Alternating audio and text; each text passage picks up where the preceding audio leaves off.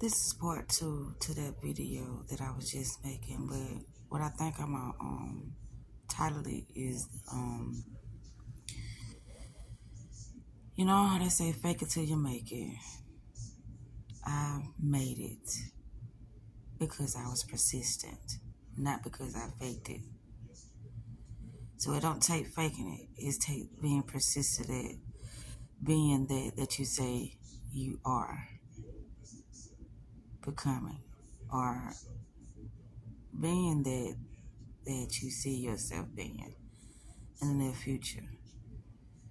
Anytime you start something, you're not familiar with how the process works, but you just keep going through those motions of understanding every aspect of that knowledge or whatever it is that you're trying to understand. You practice until you get better and better at it.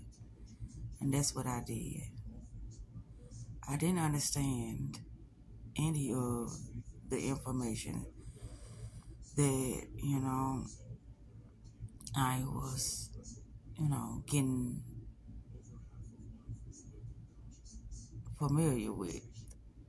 But the more I stayed at it, the more I became familiar with it due to the things I was experiencing, the emotions that I was feeling, and the corrections that needed to be made in order for me to understand in a more precise and clear way for me. So, yeah, the other video ended. It said I had 10 minutes, but it stopped at 9:04, but it's okay.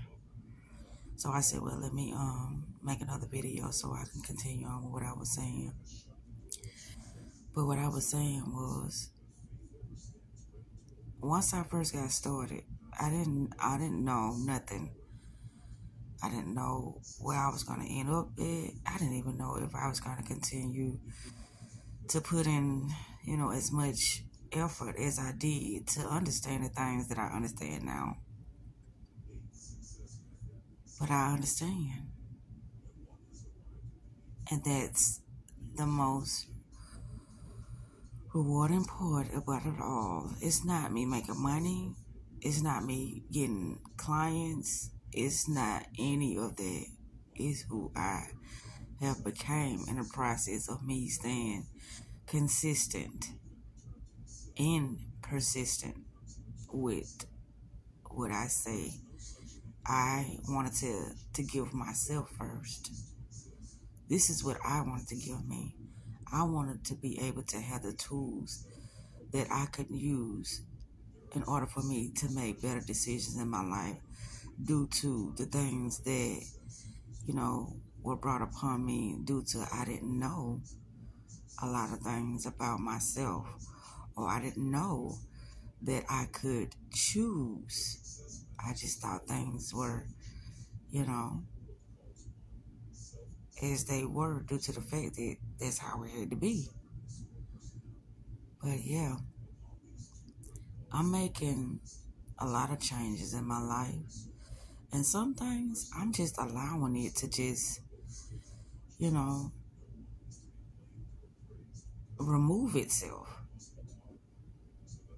Because it's just, if something don't belong somewhere, you don't have to push or force something to do anything that don't belong there. It's going to fall away. Because things that are not of equal or are not harmonized or does not have,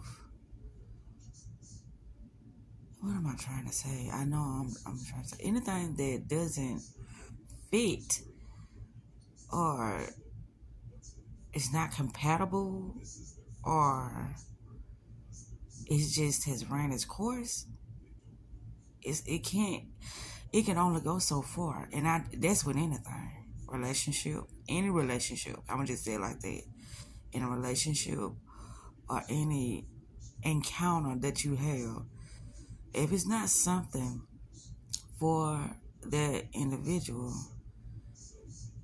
and if you don't try to force it, it's going to slowly but surely remove itself. That's just the way it is.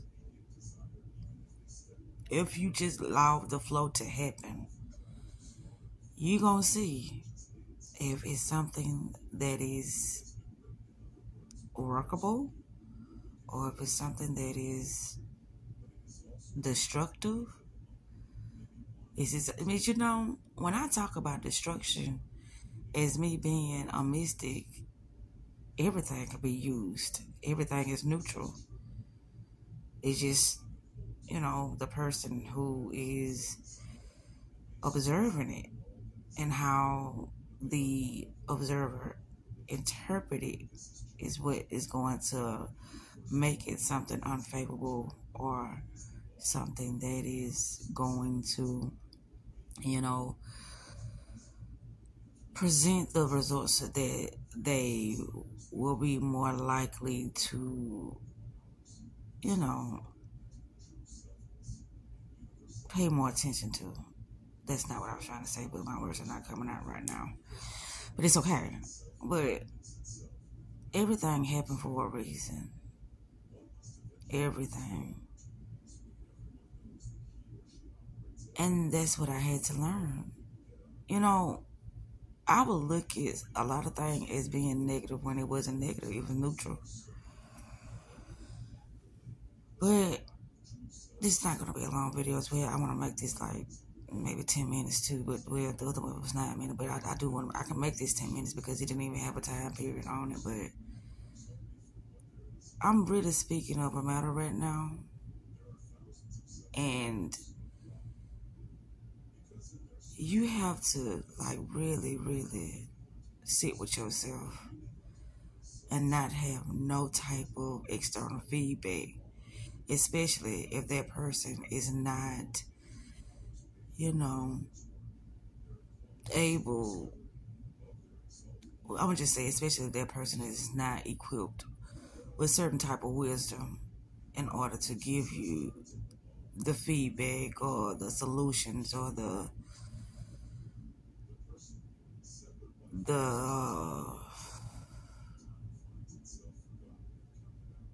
consultation that you need at that time in order to understand what's happening in your life at that time. If that person is not, skilled to do that, it's not wise for an individual to listen to them.